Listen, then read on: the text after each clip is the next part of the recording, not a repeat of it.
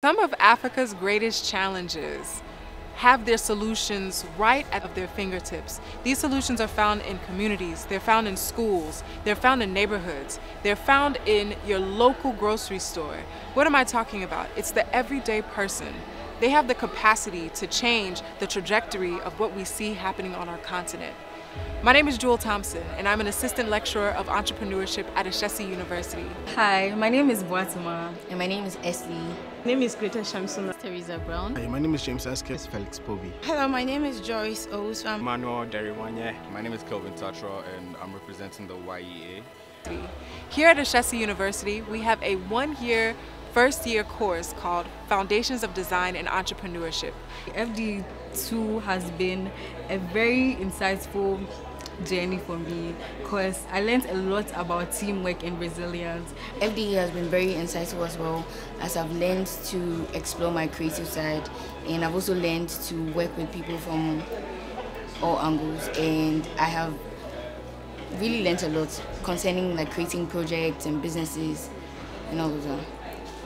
The FDE journey has been so experimental, and I would say that when I first started doing FDE, it was a bit of stressful and trying to engage with my team members, trying to know them, and at times even quarreling, not made like we have different values or maybe we are not clicking in some ways. But at the end, I found it like it was a building experience, and I really learned how to communicate with my team members, how to build something. This is a mandatory course provided to all entering first-year students at the university.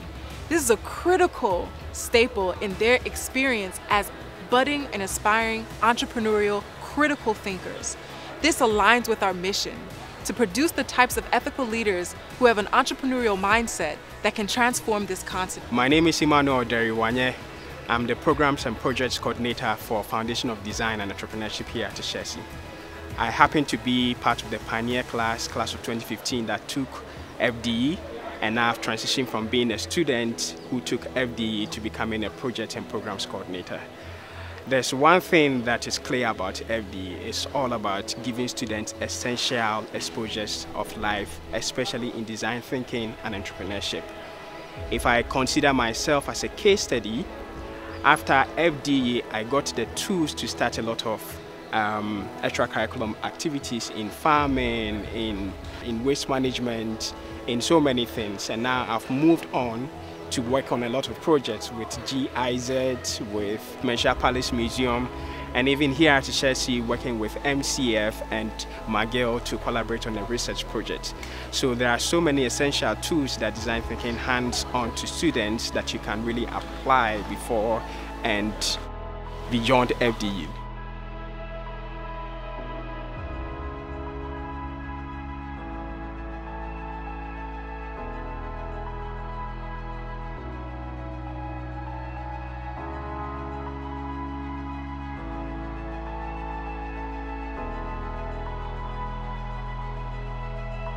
I must say, entrepreneurship is taking a different turn in Africa, where it used to be an alternative, but now it's becoming mainstream. Entrepreneurship is the way forward for Africa.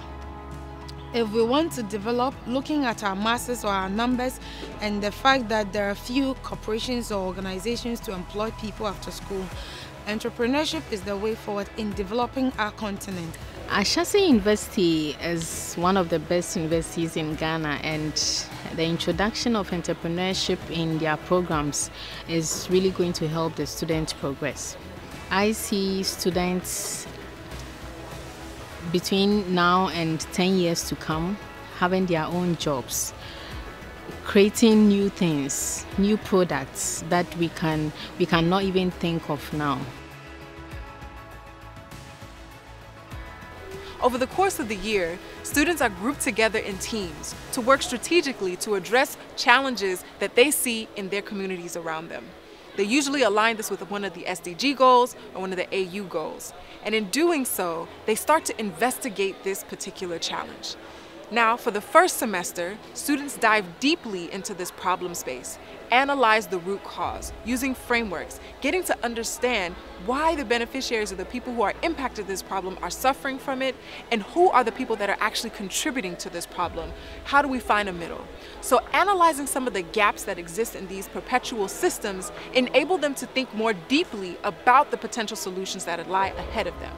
So it's not just about running to find a band-aid solution to cover up what is a burgeoning problem that comes to the top of our systems, but really getting to the root of it all and thinking through how might we stop this at its root before it grows even further. By the time they've come through that, they work together, problem solve, think through, ideate, using the design thinking methodology, all to help them arrive at this destination that allows them to say to themselves, I think we have a good idea. Now the second semester is taking that good idea and those thoughts and those processes, the interviews, things that they've synthesized, and now putting that into a complete business simulation where students use the second semester to now run their businesses in this simulation or simulated format, where now they're putting business models to these ideas, because we want to ensure that these ideas are feasible, they're viable, and more importantly, they're ones that are desired and needed so that they can sustain in the long term.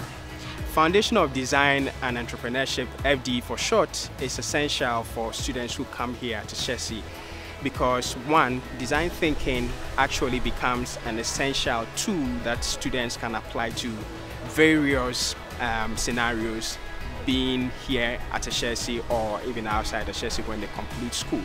Because design thinking is now the ish, if we should put it that way, when you go to from all the SDG goals to everyday life problems that we face, you can use design thinking to not only investigate into the problem, but also to come out with a very perfect problem solution fit scenario so that everybody gets satisfied.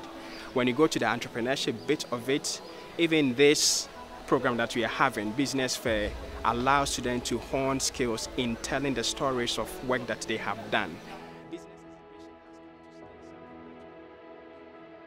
So we believe that this idea is very ideal and is feasible enough for us to continue with it. Hence, we are going to work with this, but as a project. So we are going to be exploring the idea for now, but we are maintaining it. We are not retiring because we are proud of it and we know that it will solve the problem of farmers at large.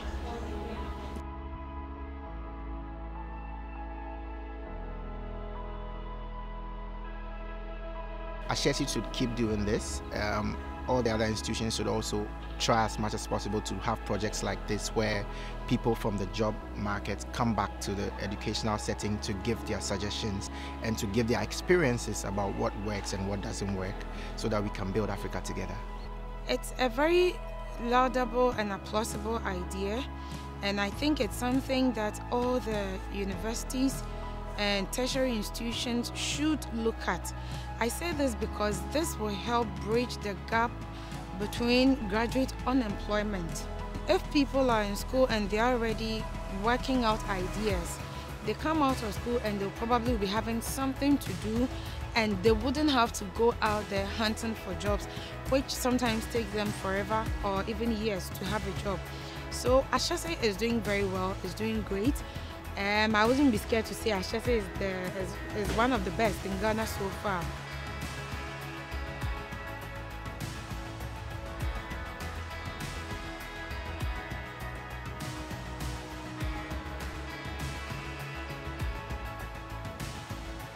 So what you're seeing here today is the culmination of all of the great ideas across the cohorts from this first year program.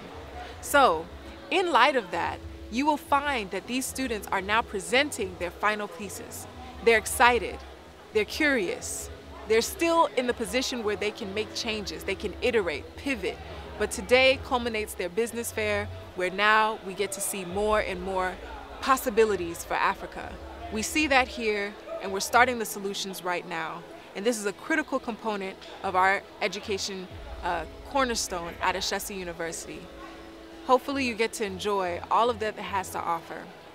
As faculty member of FDE, I'm thankful for my colleagues, the co-founders and the creators of this almost 4 years ago, to know that this was a type of program that needed to change and transform and challenge our university. So join in watching and enjoying some of the presentations from some of our students. Thank you.